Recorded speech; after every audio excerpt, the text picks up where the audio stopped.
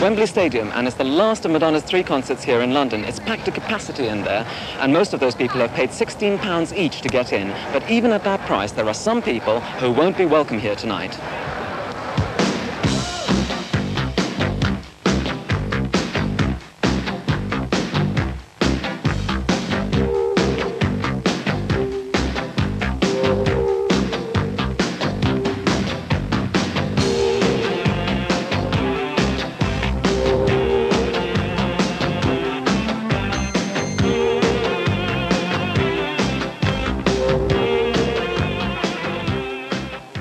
The record company doesn't put out live material. They put out a live album with compilations mostly of like one tour, maybe like different nights each night, and you don't get like a whole night like you saw, you know, that at Wembley or wherever you saw it.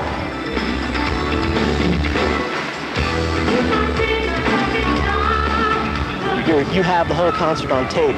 You have that whole concert and you want to listen to it, you say, hey, I was at this concert and I remember when she did that and when she did this. Oh, that was just great.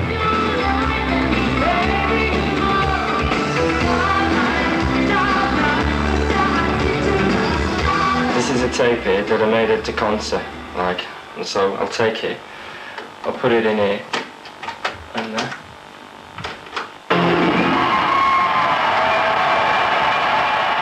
Thank you. And hello, London, England. And then what I'll do is, if I don't like the quality, I'm going to mess around with all these bits here, like, and I'm going to get it better. Like, I'll add a bit of treble, like, add a bit of bass, like. And if you've got, at home, like, 2 cassette decks like this, like a lot of people have, then what I'll do is I'll take it from one, and I want to record it onto the next one, like. But with this, like, thing here, like, I'm going to make it all sounding dead good.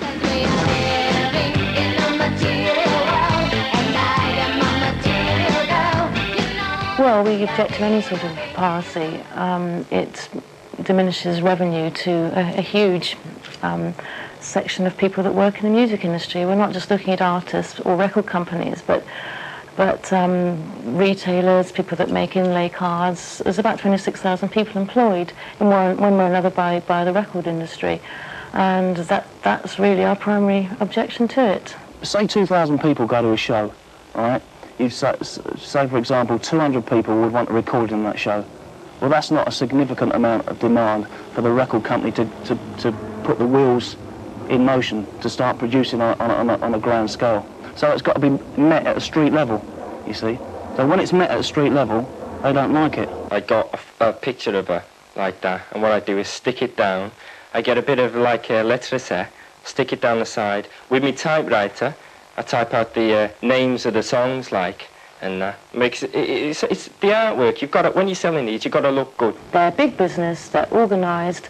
They got lots of money. They have expensive equipment, expensive cars. They fly here and there. They're rich men.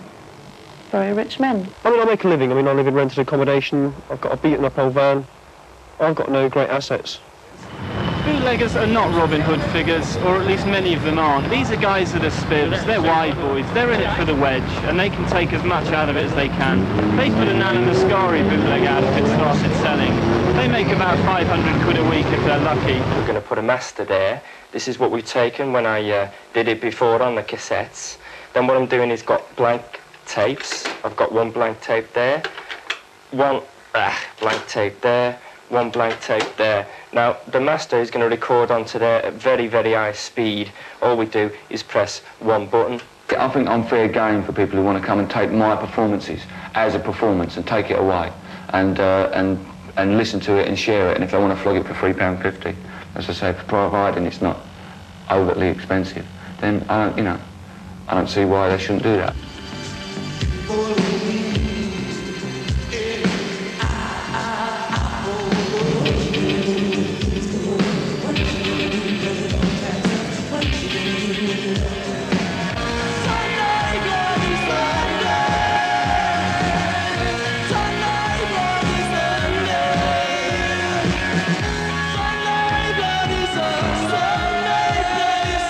3 blanks. It takes about 3 minutes. That's both sides of the tape done. What I'm going to do, I'm going to put them into the case there. I'll do probably about 20 of these cassettes in about an hour.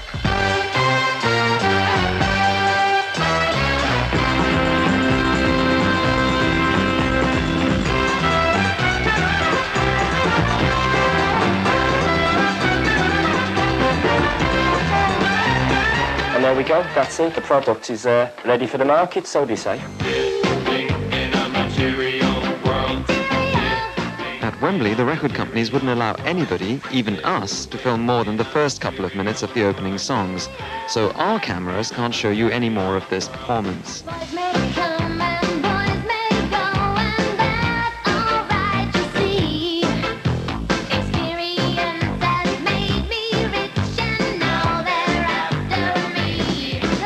Videos are the latest form of bootlegging.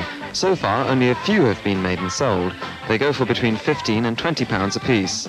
Is this the future for bootlegging?